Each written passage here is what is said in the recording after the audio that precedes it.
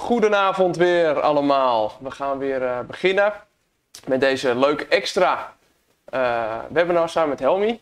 We hebben er weer zin in. Het belooft weer een leuke avond te worden. Samen met Helmy natuurlijk en met Denise. Ja, en natuurlijk jullie als medeknopers. Dankjewel weer daarvoor. Ja, we gaan de snelle uitlater doen vandaag. Dat is een hele handige knoop. Ja, hij mag echt niet ontbreken aan je collectie. Super handig voor als je een puppy hebt die eventjes snel de deur uit moet. Even snel om de nek en hij kan naar buiten. Stel weer live je vragen als je die hebt. Schroom niet. We proberen die zo snel mogelijk en zo compleet mogelijk te beantwoorden.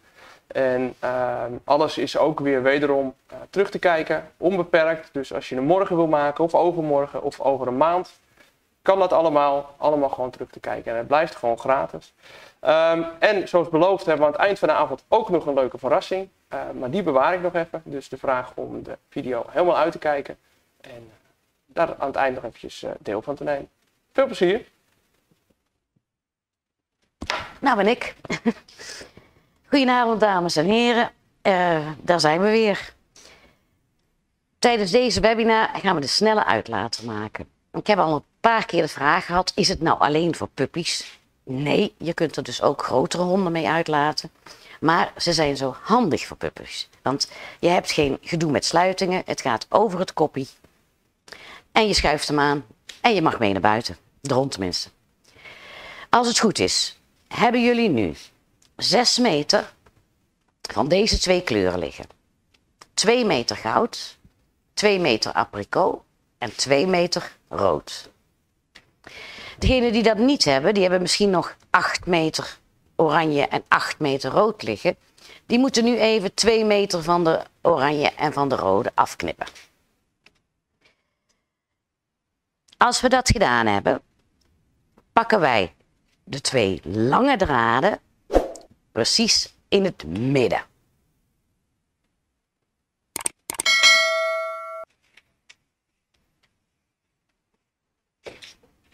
Ik zit wel ongeveer in het midden.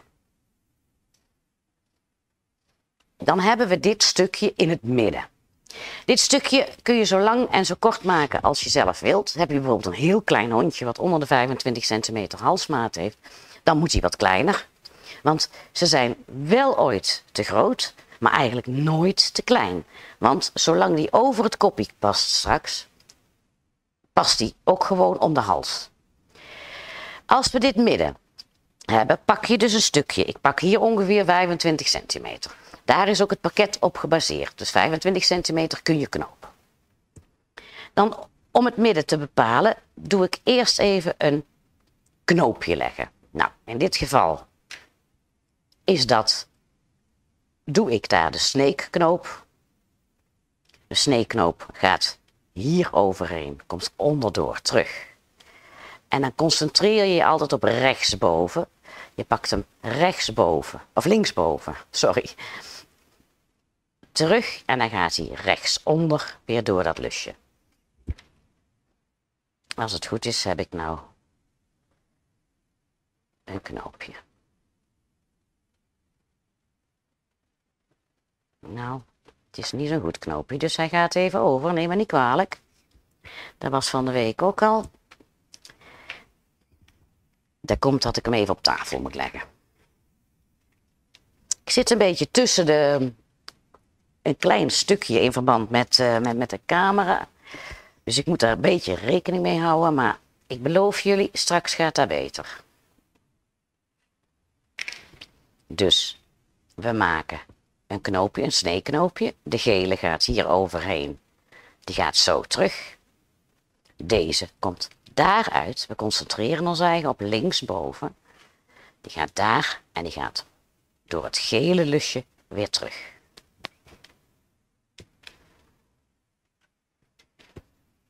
En dan hebben we hem. Sneeknoopje is makkelijk, want dan kun je altijd nog verschuiven.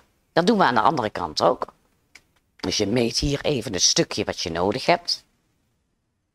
De rode gaat hier overheen en die gaat zo terug. Dan zit hij hier dus tussen. Dan concentreren we ons eigen weer op linksboven. Daar pakken we die gele draad vandaan. En die gaat weer door het rode lusje.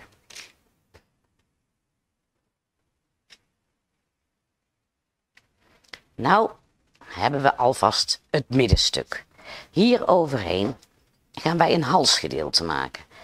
De knoop die wij nu gaan doen is de Salomons Fire, zo heet die. Maar je kunt hier natuurlijk ook heel makkelijk een cobra of een sanctified of wat dan ook omheen knopen.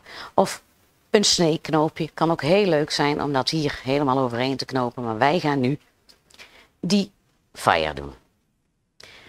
Nu ga je dit stuk op de plank zetten.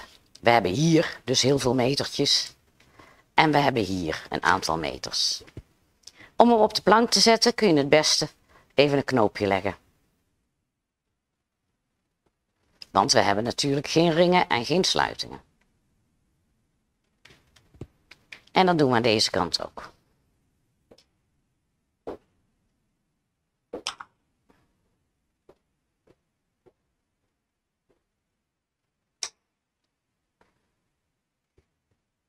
Er zit wel, maar zo dat we hem dus even vast kunnen maken. We gaan nu even naar de plank. Gaat dat lukken, Denise?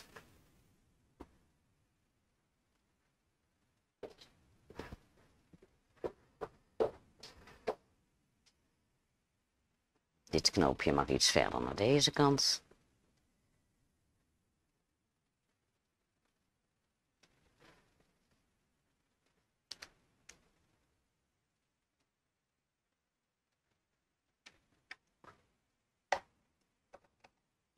Hoe is de hoogte? Dan moet hij iets verder naar. Kun je dit stukje zien? Of anders moeten we moet hij iets omhoog.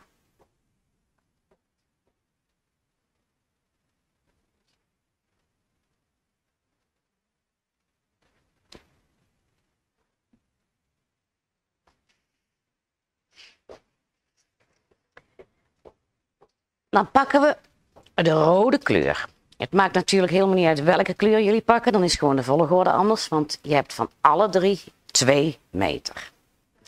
En dan gaan we hier overheen beginnen met de eerste cobra knoop. De cobra knoop die gaat hier overheen.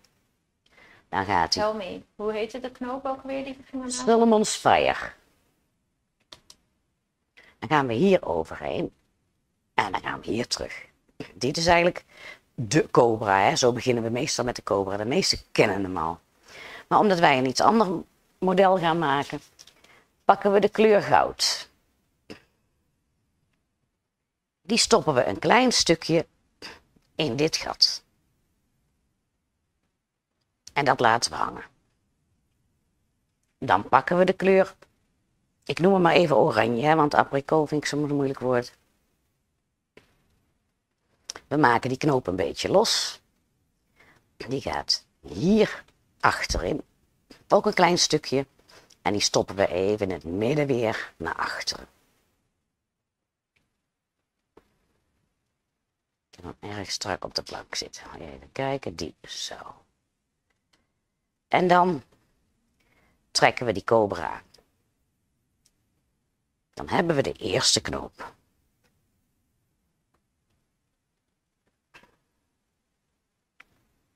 Met de rode bleven we die cobra doen. Die 2 kleine stukjes die blijven achter. Net was rechts aan de beurt, nu beginnen we aan de linkerkant. Dus die gaat hier overheen. Deze gaat hier overheen en aan de andere kant weer terug.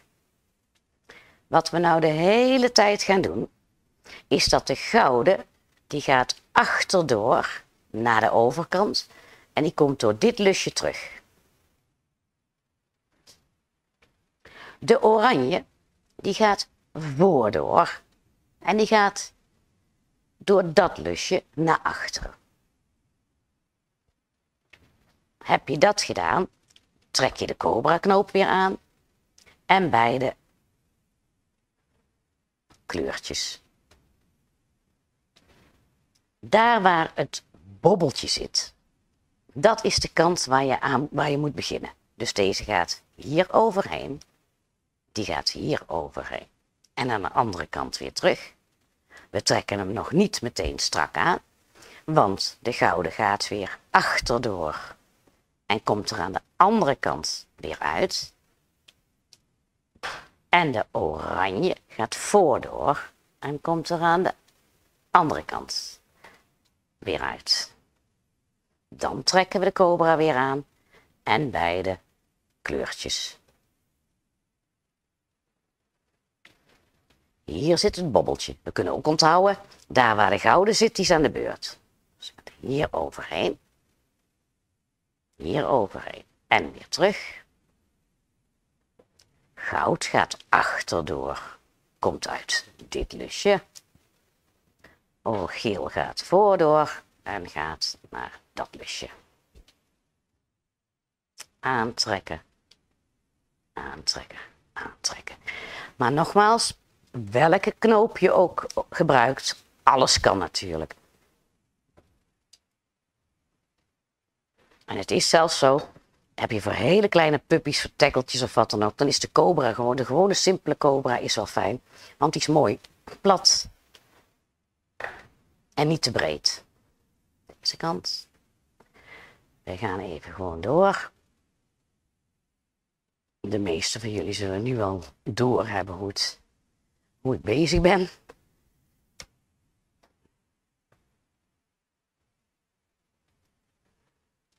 Daar waar de gouden zit, daar begin ik. Achterdoor. Deze voordoor. En natuurlijk maakt het helemaal niet uit welke kleur je boven hebt. Hè? Je krijgt dan alleen een ander effect qua kleur. Die kant beginnen. Achterdoor. We krijgen binnen dat ze het een leuke knoop vinden. Ja. Ja, ik vind het effect leuk omdat je dan 3 kleuren hebt. Normaal bij de cobra heb je eigenlijk maximaal 2 kleuren. En ik vind dan, ja, dan krijg je net even een iets ander effect. Een beetje Indianen idee. En hij is in alle kleuren leuk. En natuurlijk maak je dit voor een grotere hond. Mag het ook best een bredere knoop zijn natuurlijk. Maar dan moet je gewoon wat meer middenknopen. Je kunt hem zelfs met bloemetjes maken. Is ook heel erg leuk. Dan moet je dus de bloemetjes over deze 2 lijntjes knopen.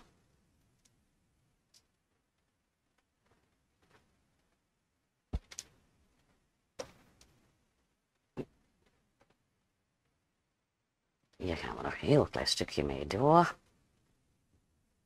Want het is natuurlijk nog geen halsgedeelte, hè.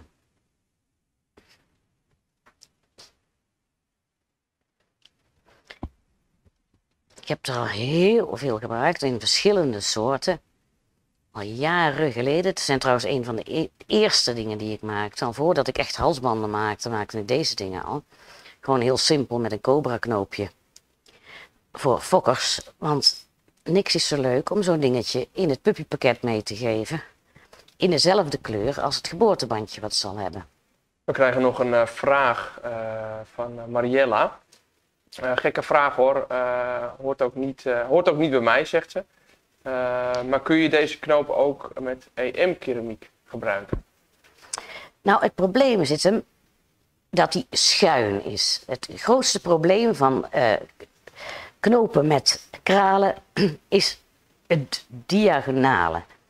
Daar kun je eigenlijk gewoon geen kralen in krijgen. Ik vind het hetzelfde als de Benno's Happiness. Ik zie hem wel eens voorbij komen met kralen, maar ze zitten nooit recht. Het V-patroon wordt uit zijn verband getrokken. En dat is bij deze zonde. Dus om hier nu nog die kralen in te hebben, snap je dat er te grote gaten in komen zitten.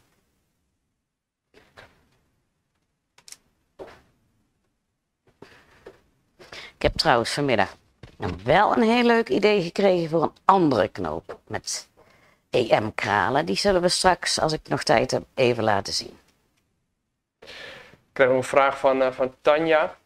Hoe breed deze knoop is, maar ik denk 1 centimeter of 1,5. Hè? Dit is, ja, nog niet eens denk ik. 1,2 centimeter denk ik ongeveer. Ja. Hij is wat dikker en iets breder als de cobra. Ja. Maar hij is wel wat dikker. Hij ligt er wat meer bovenop. En Jolanda zegt dat ze het een heel leuk effect vindt. Ja, het is net even wat anders. En door die zigzag. En hij is niet veel meer werk als dat de cobra is. Hij is gewoon ja, wat opgepimpt, wat leuker.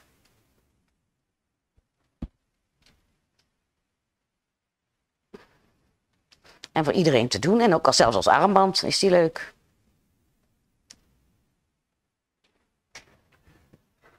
En Ellie die zegt dat ze er ooit voor een fokker ooit eens 8 heeft moeten maken. Maar dat gebeurt wel vaker, hè? Voor fokkers is dit ideaal, toch? Ja, soms moet je er 12 maken. Het is maar net hoe groot het nest is. Puppypakket, gaat hij mee dan? Ja. En het leuke is, dat heb ik dan heel vaak al meegemaakt. De mensen die hem meegekregen hebben, die zijn er dan zo tevreden over. Dat als dat hondje, die pup, weer wat gegroeid is, dan bestellen ze er gewoon nog eentje bij. In een andere knoop, in andere kleurtjes. En dus dat blijft eigenlijk wel doorgaan. Ja, ja. Want, Nou, je hebt er aardig de vaart in, Helmy. ja, we zijn hier bijna zover, maar ik vind het wel fijn als dit gedeelte klaar is. Dan kun je ook even zien hoe het wordt. Kijk, en het is natuurlijk halsband en lijn aan elkaar. Ja, het is een nadeel als je als een hond de halsband de hele dag graag om wil houden. Als je dat zelf leuk vindt, want ja, dat kan natuurlijk niet. Maar het is echt een groot voordeel als het hondje, ook tijdens de puppycursus, als ze in één keer los moeten. Nou, over het kopje wegwezen. En weer om het kopje heen en weer aanschuiven. Dat is gewoon heel makkelijk. Ja, want ik denk dat elke puppy-eigenaar wel... ja, maar ik heb ze bijvoorbeeld voor mijn hondjes hier ook nog gewoon aan de kapstok hangen. Oh ja, maar hij kan nog omhoog, hoor. Ik ben er nou bijna. Lukt dat nog? Zien we het allemaal nog, mensen? Elke puppy-eigenaar die kent wel dat moment dat die hond er met heel veel haast naar buiten moet, denk ik, hè? Voor een plasje. Ja, weet je, het is, je wil ze zindelijk hebben. En ja, die hond die geeft heel even aan, ik moet plassen. Maar dan moet je ook heel snel naar buiten, want anders dan is het natuurlijk al gebeurd. Ja, ik ken het gevoel. Wij hebben laatst 3 pups gehad. En we hebben meer gedwijld dan dat we met ze buiten waren. Ja, bereid. Maar ja, ook voor grotere honden. Want ik heb hem hier aan de kapstok hangen. Maar als ik eens even snel met die honden naar buiten moet. Nou, dat is 2 minuten of 2 seconden bijna. En ze hebben alles. Ze hebben hem om en ze zijn buiten. Hè? Ja, we krijgen van Ellie de vraag of het ook mogelijk is zonder riem. En dat kan denk ik wel, maar dan ben je een beetje het effect kwijt, hè? Van het snel naar buiten. Dat kan wel, nee, maar dat kan wel. Heb je eigenlijk een soort van halsband kwijt. Alleen dan zit je wel weer dat je de musketon moet je dan nog aanhaken. Ja. Hè, want dan heb je natuurlijk ook een losse lijn. Maar dat kan wel, dan moet je dus waar ik dadelijk begin met de lijn, hebben jullie dan een musketon. En je kunt dan een ring maken, daar waar ik straks een knoop maak. Ik zal het wel eventjes melden als ik zover ben. Deze is klaar.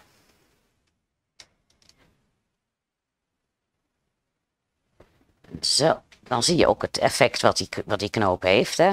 Oh, wel even aantrekken, Helmy.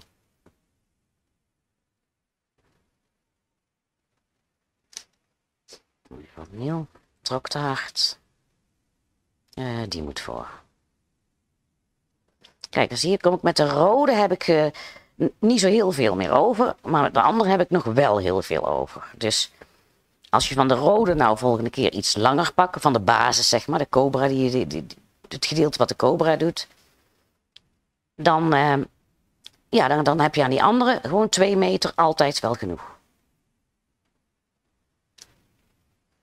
Want het zal geen boelmastief zijn van 80 kilo die je eraan gaat hangen. Zo. Ik doe hem weer wel van alsnog snel uitlaten. plank af. Toch? Ik ga weer terug naar de tafel. Danies, kan ik dat zo doen of moet ik eerst wachten op... ik mag gewoon mee. Ja, zie. Danies is van de techniek. Dan kan het knoopje er wel weer uit.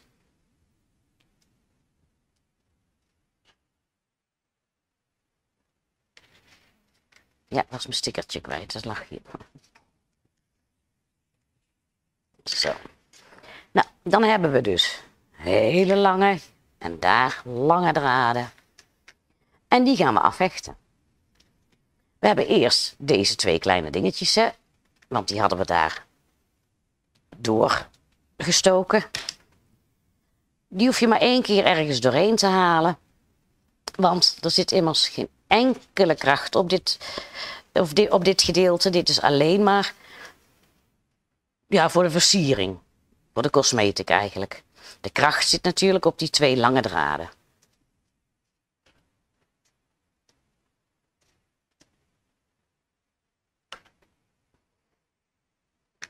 Kwestie van afknippen.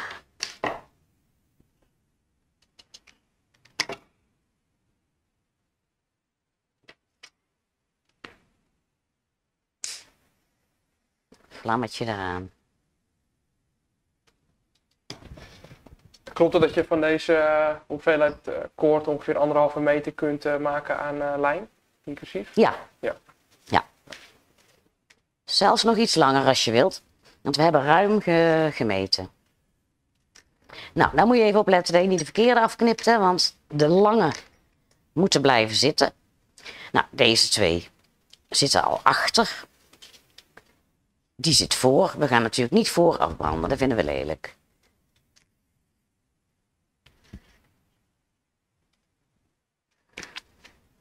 Dus de gouden steken we hier ook nog even ergens doorheen.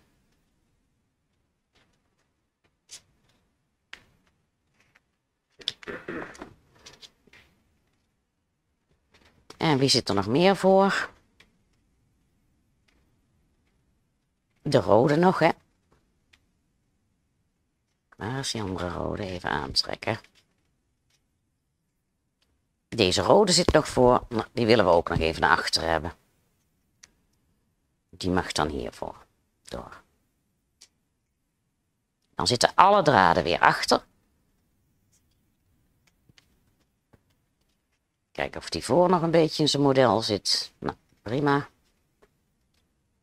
En dan kunnen we hem aan de achterkant af gaan hechten. Dus ook weer afknippen, niet te lang laten.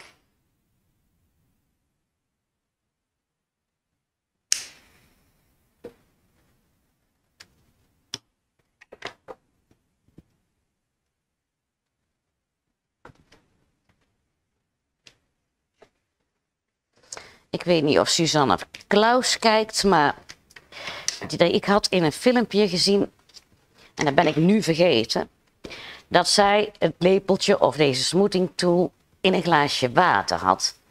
En dan smeert hij inderdaad een stuk makkelijker af. Dus ik heb het van de week geprobeerd, Suzanne. Bedankt voor de tip.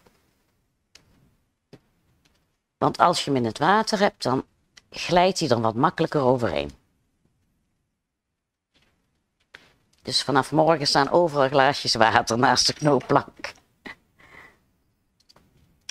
En ook hierbij weer gewoon kort afknippen, denk ik, Helmy. Ja, kort afknippen, maar weet je, hier zit ook echt helemaal geen druk of wat dan ook op. Dus je hoeft deze niet echt ver door te steken of zo. Dit heeft dezelfde functie als een armband eigenlijk. Er komt helemaal geen kracht op. Nee. Nou zie je trouwens aan deze kant, zie je ook hoe die eruit ziet als je goud boven doet. Maar wij hebben het voor deze kant gekozen. Nou, dan zijn alle touwtjes afgeknipt en afgebrand. Mijn dingetje, mijn dingetje.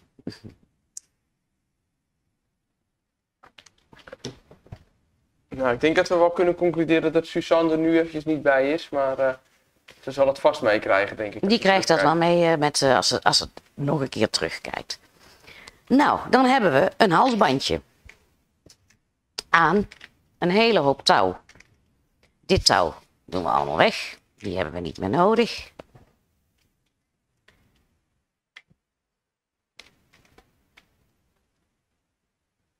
En dit wordt al het halsgedeelte. Dan hebben we het stoppertje. Dat heet een stegring. En deze stegring is 16 mm. Daar kunnen heel makkelijk 4 draden doorheen. Begeleid het touw even naar het einde.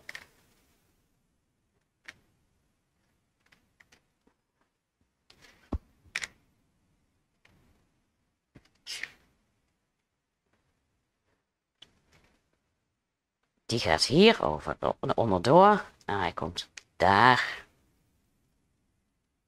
weer terug.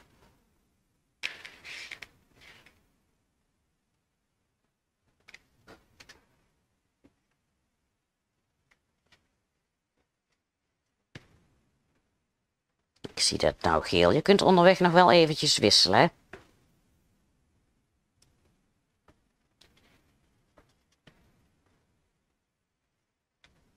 Die zit. Dan pakken we deze. Begeleid die ook even.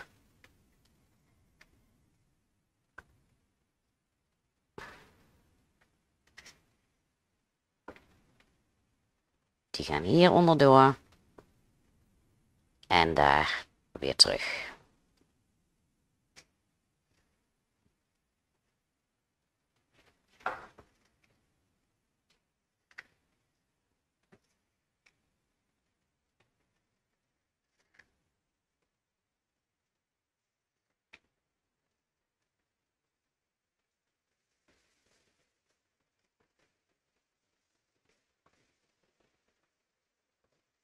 Ook die kunnen we wisselen, zie je, die zit niet goed.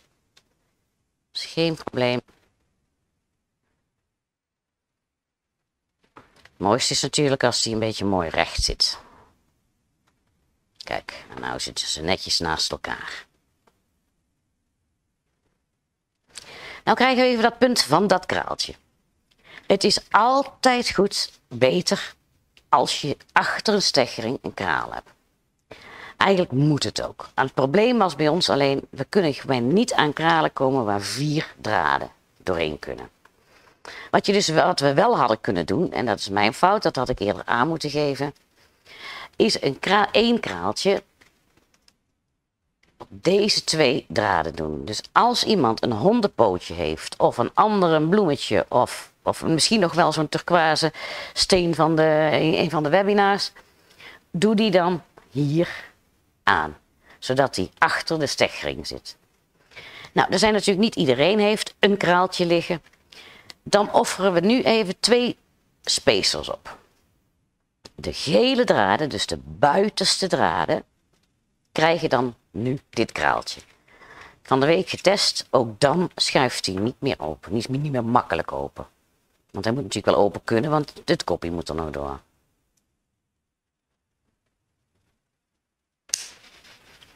Is het geluid nog goed, dames en heren? Want nou, 1, 2, 3 Paracord heeft mooi nieuwe camera's en nieuwe geluidsapparatuur gekocht. Nou, ik hoor je helemaal duidelijk, dus volgens mij zit dat wel... Oké, en ik heb ook nog niet gelezen, dus jullie hebben nog niet gehoord van we horen het niet, hè? Oké, dat is al heel fijn. Ze zijn erg lief voor ons vanavond. Ja, altijd echt, natuurlijk, maar vanavond in het bijzonder. Dat is erg nou, leuk. ik had ze wel bedreigd van tevoren. Kijk, dus ik heb het nu. Suzanne Klaus reageert, prima geluid. Oh, goed zo, Suzanne. Ik had je net even genoemd, maar dat heb je misschien net niet gehoord. Kijk, nou krijg je hem ook niet meer open. Dus voor degenen die niet dat kraaltje hebben, een kraaltje, pakken even 2 spacers. Maar mooier is natuurlijk als je hier een hondenpootje hebt of een bloemetje of wat dan ook. Nou, dit gaat het systeem worden. Dus dit schuiven we uit. En dan kijk je even hoe die over het kopje kan. Voor een tekkeltje is dit al lang meer als genoeg. Voor een bulldogje, die hebben nou eenmaal iets bredere kopjes, mag je verder open. Ik neem aan dat hier ongeveer wel iedere hond doorheen kan. Dit stuk.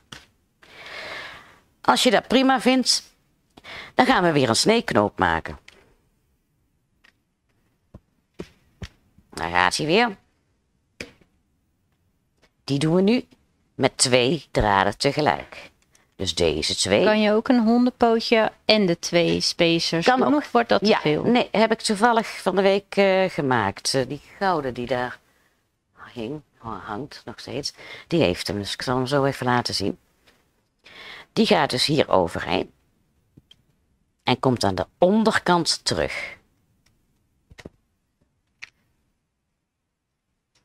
Zie je wat ik gedaan heb? Jolanda die vraagt hoeveel centimeter je aanraadt.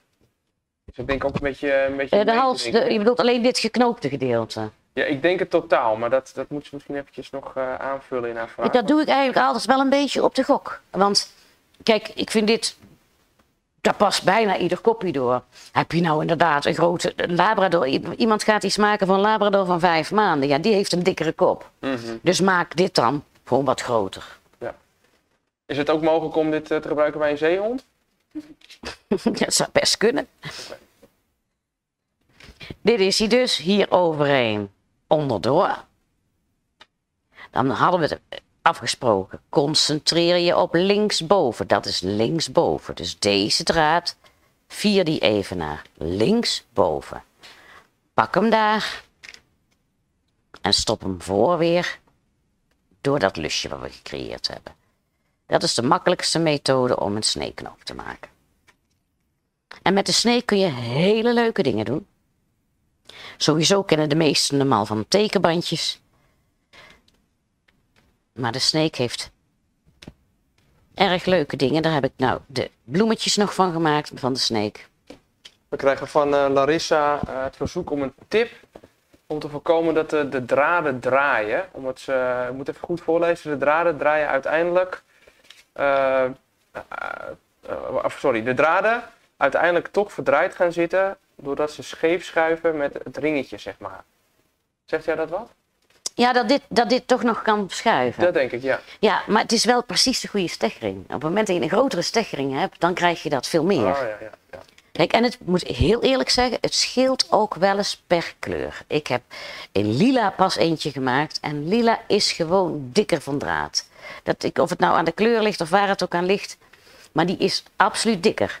En dan heb ik ook dat die een paar keer over elkaar gaat. Daarom hebben we deze keer geen lila gekozen. Daarom zo. Nou, we doen er nog eentje. Zodat jullie ook die sneeknoop, waarom zit hij iedere keer hierachter? Zo. Die gaat hier overheen. Zo. Doe je dat? Linksboven. Pak hem vanuit linksboven. En stop hem hier in. Het voordeel van zo'n sneeknoopje is, ze passen zo leuk bij elkaar, in elkaar. Je kunt ze schuiven. Moet ik het ook zelf netjes doen natuurlijk, hè. Kijk.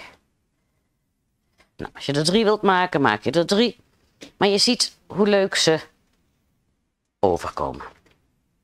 Die mag nou weer dicht. En dan gaan we van deze 4 draden gaan we de voorstrand knopen. Degenen die de hondenlijnen al gehad hebben, die weten dat we de dubbele voorstrand gedaan hebben. Nu gaat hem gewoon de enkele voorstrand doen.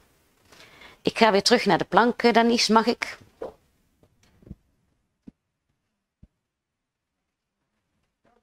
Je moet altijd vragen, mag ik, hè?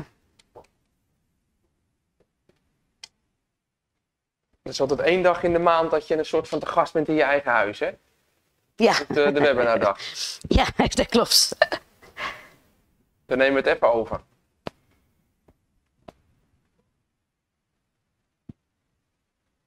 Ja, op deze hoogte zal ik zorgen dat ik een beetje blijf zitten. Precies. Nou, we zullen voor het gemak 2 kleuren. 1 kleur links doen, 1 kleur rechts doen.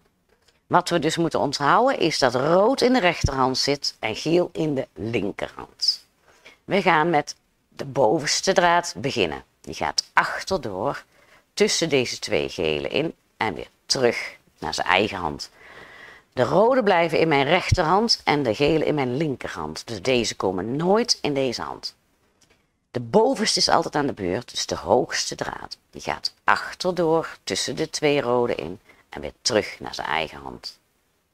Hier zie je weer duidelijk wie is er aan de beurt. Duidelijk de bovenste. Achterdoor tussen de 2 gele in en weer terug naar zijn eigen hand. Achterdoor tussen de 2 rode in, weer terug naar zijn eigen hand. Achterdoor tussen de 2 gele en weer terug naar zijn eigen hand. En zo ga je doorvlechten. Hij is een stuk makkelijker als de achterstrand, maar voor degenen die niet de hondenlijnen gedaan hebben, deze draden kun je dus allemaal dubbel pakken. Dus 2, 2, 2, 2. En Ja, dan dat was heb eigenlijk ook een vraag van Marga of het mogelijk is om nog een extra draad toe te voegen of zelfs 2. Ja, ja. Dat is een hele goeie. Kijk, we hebben hier natuurlijk die sneeknoop gemaakt. Hè. Je ziet hier best wel dat hier wat draadjes. Hè.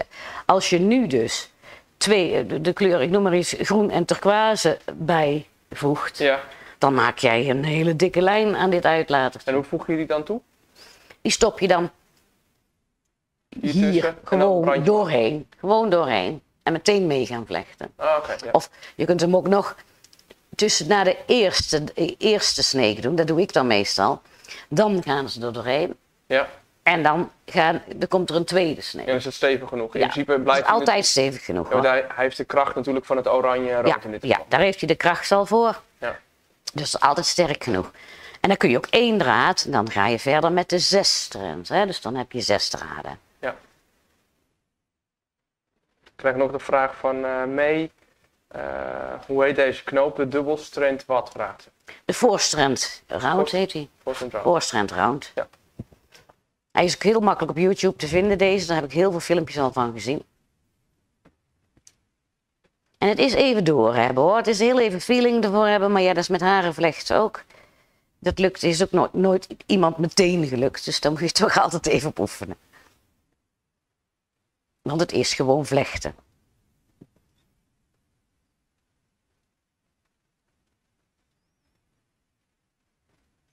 Kijk, het is natuurlijk wel eventjes werk, maar het is wel zo, als je hem ook af hebt, heb je ook halsband en lijn in 1 keer, hè? Helmy, kan je hem nog 1 keer langzaam doen? Ja, doe ik. Ik zal hem even vast in opmaken. Ik blijf zitten, jongens. Kom. Zo. Ja, zie je? Even uit elkaar halen, want je knoopt onder net zo hard mee als boven. Dus soms moet je de draden weer uit elkaar halen. Komt hij aan, hè? Die is aan de beurt. De bovenste is aan de beurt. Die komt hier straks tussendoor. Dus gaat achterdoor. Die laat je ook maar even los hoor. Stop je met je vinger tussen deze 2 gele in. Dan moet hij hier wel even overheen om weer terug te komen naar zijn eigen hand natuurlijk. Bovenste is aan de beurt. Die gaat achterdoor. Die gaat tussen deze 2 rode in. En weer over die rode naar zijn eigen hand. En gewoon aantrekken. Die is aan de beurt. Achter de gele. En dan weer terug naar zijn eigen hand. Die achterdoor. Tussen de 2 rode. En weer terug naar zijn eigen hand. Dan ga ik nog even een stukje door. Want we moeten het handvat nog maken. En dat is ook wel fijn. Als dat lukt. We hebben de hondenlijnen allemaal geëindigd met een diamantknoop. En ja, de meeste kennen die denk ik al wel. En anders is die heel makkelijk wel te vinden op YouTube. We gaan deze, omdat we nu ook al mooi die sneek hier gedaan hebben, gaan we gewoon eindigen met de sneekknoop. En het kan natuurlijk allebei, hè. Je kunt eindigen met wat je wilt.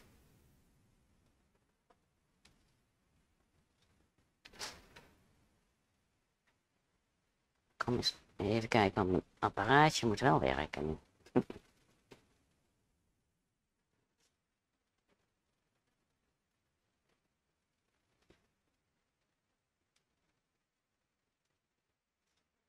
Zet je omhoog gaan. Ik ga nog even een stukje door, jullie ook nog. Totdat ik even een groot genoeg heb voor het handvat te maken. Ik hoorde dat iemand hem wilde maken zonder lijn. Dus inderdaad, die moet dan aan de lijn moet hij dus gewoon een musketon hebben. Hè? Dan zit hier de musketon. En dit gedeelte kan hij gewoon aanhouden. Alleen dan zal hij hier een ring moeten bevestigen. Kijk, en dat gaat het beste met een diamantknoop. Er is een diamantknoop waar je heel makkelijk een ring tussen kunt krijgen.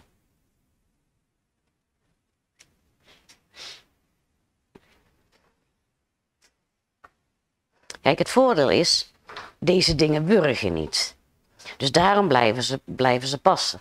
Als je een snelle uitlater maakt tussen 2 ringen in. En je maakt dan. Als hier 2 ringen zitten. En je doet een touw zo. Op het moment dat hij te klein wordt. Dan gaat het wurgen. Dan zit hij te strak. Kijk, en dat is bij deze niet. Die blijft altijd open. Dus je moet zorgen dat hij niet gaat slippen. Want ja, dat is voor puppies al helemaal niet fijn. Ik krijg van Jordi de vraag. Bij de halsband knoop ik met blauw, paars en goud. Paars gebruik ik voor de basisknoop en blauw en goud voor de ander. Klopt het dat ik met paars meer draad gebruik? Niet als jij met de lijn. Wel met het halsgedeelte. Ja. Rood had ik bijna niks over. Geel en goud heb ik wel veel over. Ja, klopt dus wel. Ja. Daarom zei ik net, als je 2 meter hebt van de rode, dan knoop je 25 centimeter. Zou je 3 meter van de rode hebben, dan heb je aan 2 meter van die andere 2 nog voldoende voor zo'n 35 centimeter.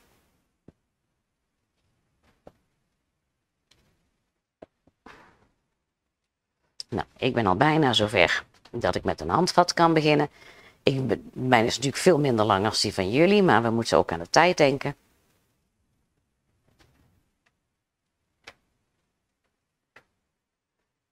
Zo, ja, nou kan ik wel een handvat maken. Zo. Heb je dus de lengte, de gewenste lengte die jullie willen, mag ik weer terug naar de tafel? Oké.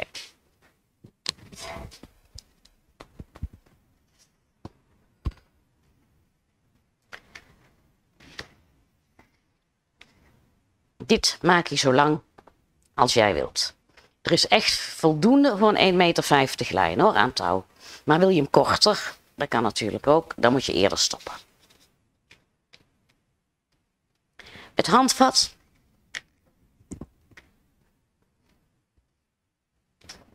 De bedoeling is dat je 2 draden doorsteekt en 2 draden naar de andere kant. Dus gewoon door die lijn steken.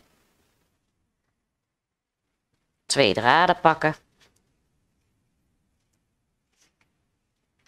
Want hoeveel halsgedeelte, zeg maar band, kun je maken met de 2 meter koord? We hebben nu, omdat we er van de rode maar 2 meter hadden, 25 centimeter. 25. Dat lukt. Maar van de andere 2 kleuren hadden we dus over. Dan draaien we hem even om. En dan 3 meter voor 35 centimeter, hè? Dat klopt toch? Ja, dat haal je makkelijk. Maar nogmaals, de maat is niet echt heel spannend. Want als ik deze bij een grotere maat omdoe, is dat geen probleem. Hè? Kijk, hij wurgt niet. Alleen dan is het mooie gedeelte zit eigenlijk alleen maar een beetje bij de keel. En niet rondom. Nee, precies. Maar ze groeien er niet meer uit. Maar voor de werking is dat hetzelfde. Hè? Het is precies hetzelfde, maakt niks Moet uit. het open gedeelte gewoon aan de achterkant zien. Nou, ik heb hem nu 2 keer doorgestoken, of 1 keer hè. Deze 2 draden door 1 lus en die 2 draden door de andere. Doen we het nog een keer. Dus deze mogen van mij wel weer door de gele.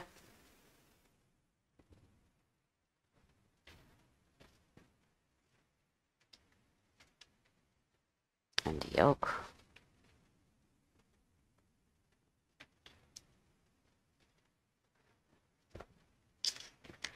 Dan mogen die 2 van mij nog een keer door de rode.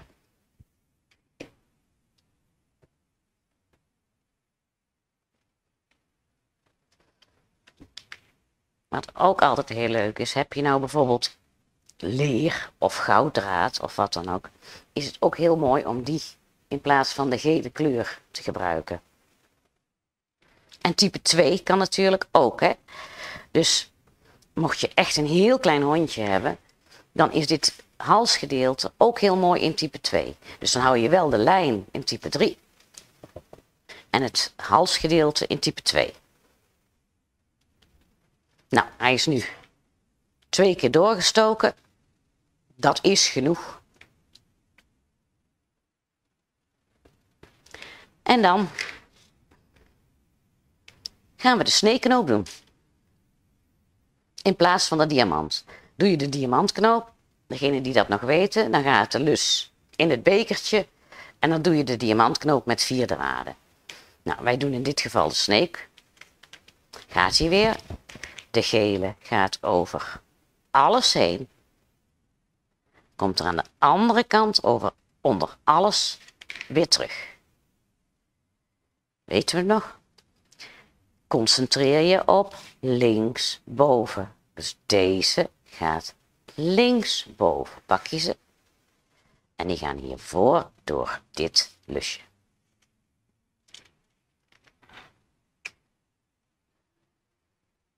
En dan ga je aantrekken.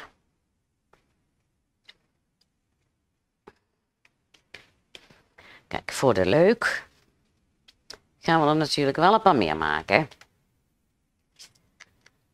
Dus deze hier overheen, zo weer terug. Ik heb hier een meetlint aan mijn tafel gemaakt en daar blijft mijn draad op hangen. Dus die wordt er de volgende keer afgehaald. Even een beetje recht houden. Hè. Dat vinden we dan wel weer mooi als ze naast elkaar zitten. Komt hij weer aan, hè. We hebben hem dus helemaal hier overheen gedaan. En onderdoor terug. Dus hier hangt het uiteinde. Concentreer je weer op linksboven. Pak deze draden vanuit linksboven. En die gaat zo weer terug. Komt hij weer aan. Ja, laat hij maar liggen daar, dat is wel fijn.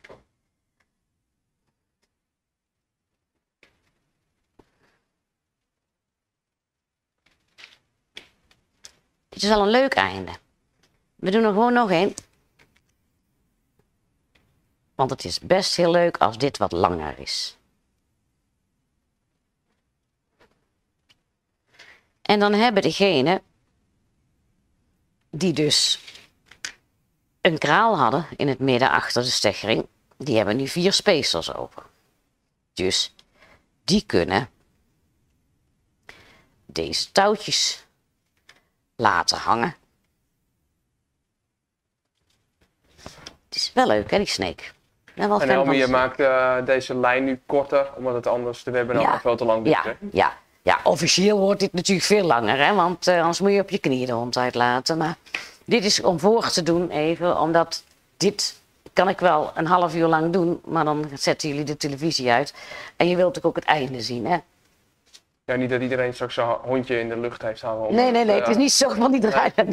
Nee, dat niet.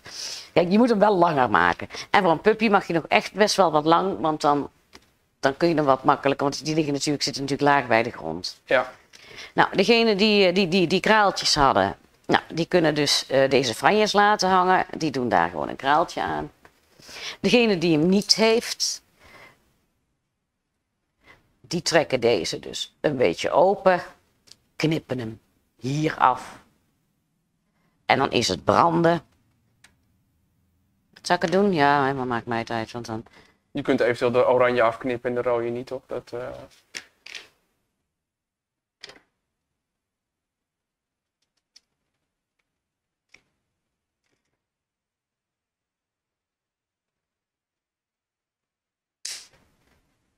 Mag je best wel even de aansteker aanhouden. Het is wel fijn als de lijm er goed tussen komt. En dan plas. is echt wel even kracht zetten, zie ik. Ja, zou ik wel doen. Want kijk, en als je hier dan hier de kraaltjes dan nog even aanmaakt. Kijk, ik kan me voorstellen, sommige mensen met een reu die zeggen, ja, ik hoef er echt geen kraaltjes in of franjes, of die willen dat dan niet. Nou, dan maak je hem zonder.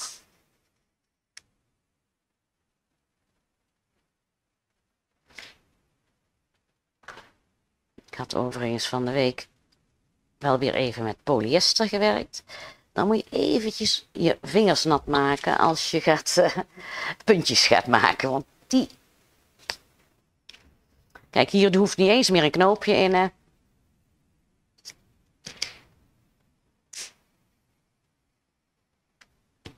Zo.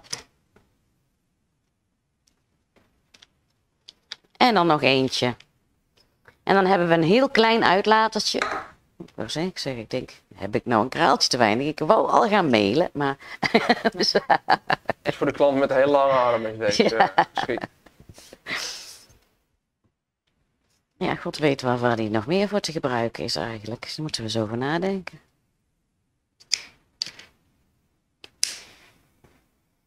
Een jonge giraf uit te laten of zo. Kijk. Zie wat we gemaakt hebben. Even alle draadjes weg. Over het koppie. Aanschuiven. En uitlaten.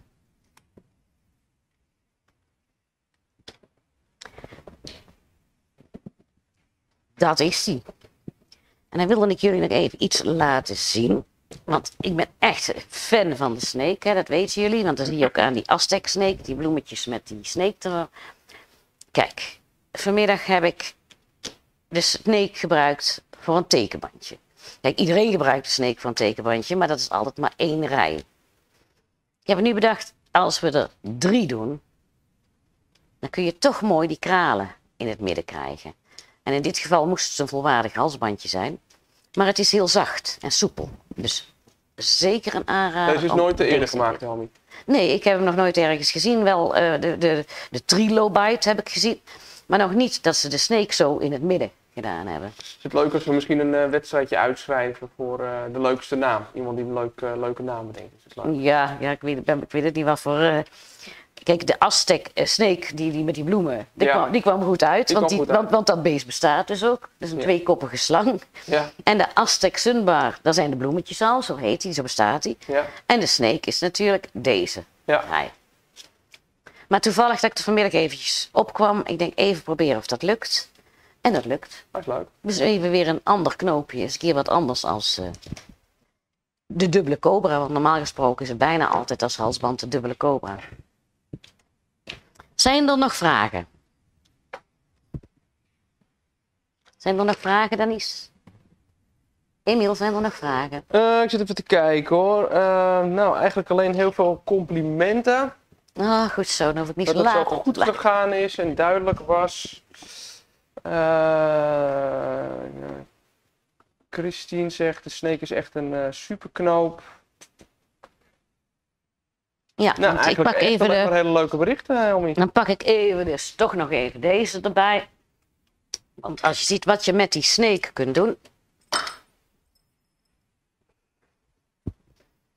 Je kunt zo leuk variëren met de snake.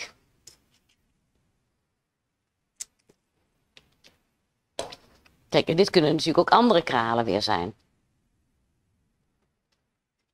Dus dat is wel echt leuk. Misschien dat we deze dan gaan doen in september, hè? Ja, misschien wel. Er was wel heel veel vraag naar. Ja, nou, dan gaan we dat doen. Want als je deze kent, dan ken je deze ook heel makkelijk. Ja, ja, 7 september gaan we weer een webinar doen, dan weet je dat alvast. Nou, Ik ga het straks nog even zeggen, maar... oké, dan ben jij aan de beurt, Emiel. Je was me voor.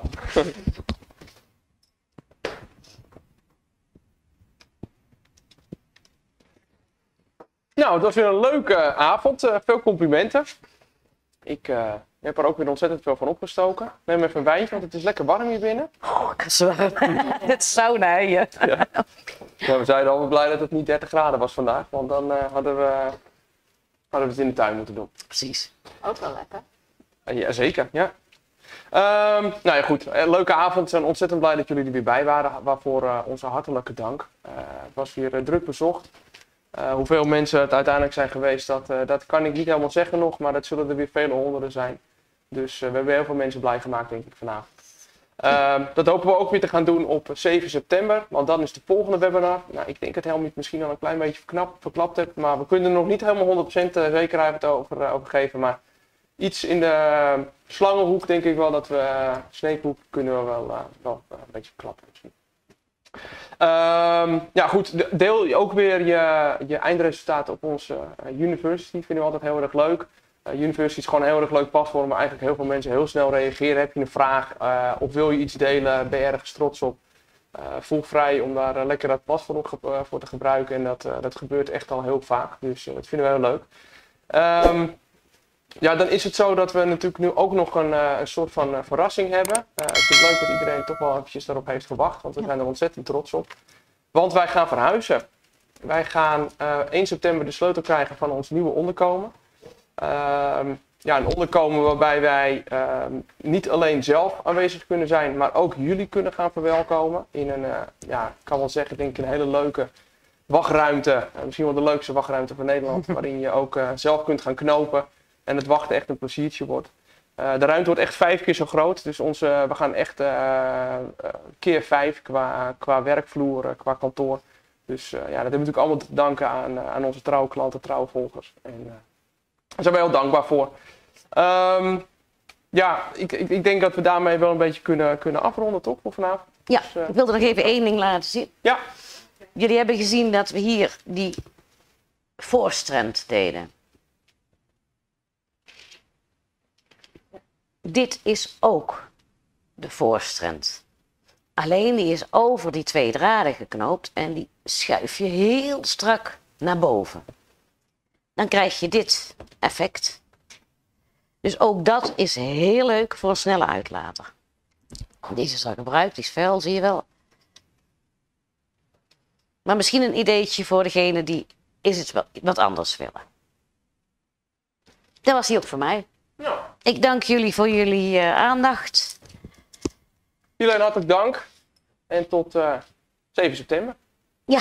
Meer info volgt via de mail, via de socials. En voor degenen die toch op vakantie gaan en mogen en kunnen, een prettige vakantie gewenst allemaal. Niet van de zomer, hopen dat het weer hier wat beter wordt. Ja.